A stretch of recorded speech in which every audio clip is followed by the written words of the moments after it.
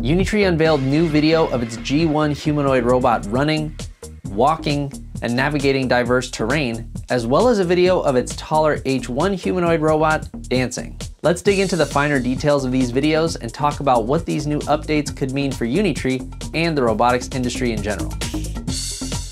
The newest video of the Unitree G1 starts off with what Unitree calls, quote, whole body walking, showing coordination between the robot's shoulders and arms, as well as a swing in its hips. The G1 looks to be walking a lot smoother in these videos than it was when I saw it in person just a few weeks ago at CES. The new video also shows the G1 running over uneven terrain, including rocky ground, uphill, downhill, sideways along a slope, and downstairs.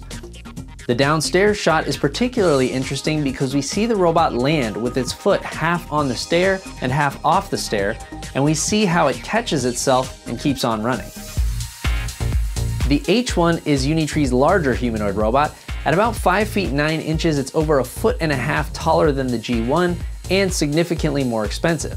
A recent video from Unitree shows the robot doing choreographed dance moves alongside dancers. The video's caption, written from the robot's perspective, reads, quote, "I am now a comedian at the Spring Festival Gala, hoping to bring joy to everyone. Let's push boundaries every day and shape the future together." These new demonstrations from the H1 and G1 come just weeks after Unitree unveiled its new open source full body motion dataset. To mark the occasion, a video from the company shows simulations of both the G1 and H1 performing a variety of dance moves. Unitree doesn't usually share a lot of details about its demo videos, except for a short video description on YouTube. A rule I always follow when analyzing robot videos is that autonomy should never be assumed if the company doesn't say it outright. We reached out to Unitree for more information, and the company told us the robots learned these new skills with a combination of mimicry and video input data.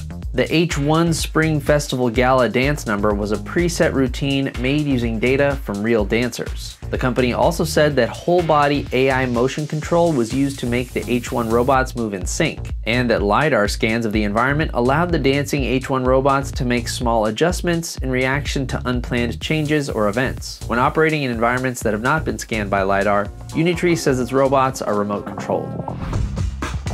I did get behind the controls of the Unitree G1 when I saw it at CES earlier this year. At the time, they told me the demo wasn't autonomous due to the crowded and dynamic environment, and the fact that the G1 hadn't had an opportunity to map the space it would be operating in. The autonomous robot demos I did see at CES were noticeably more contained, since robotics companies haven't yet solved the problem of making robots safe to operate autonomously in complex and changing environments. Walking is a really big deal in the humanoid robotics field. If it goes wrong, the robot can come down heavy and take damage. To protect their hardware and make their robots versatile and robust, companies have spent years trying to get their robots moving just right. We've seen similar outside the lab demos from companies like Boston Dynamics and Agility Robotics, both of which have shown their robots running, traversing uneven terrain, and operating outside. Agility Robotics' first robot, Cassie, didn't even have a torso. It was just a pair of legs and some sensors so the company could focus exclusively on nailing the walk. Unitree's new demos show that the company is making strides, literally, toward making its humanoids more capable, agile, and natural in its movements. What do you want to see these robots do next? Let us know down in the comments. And for more robot videos, check out this playlist right here. As always, thanks so much for watching. I'm your host, Jesse Orrell. See you next time with the fam.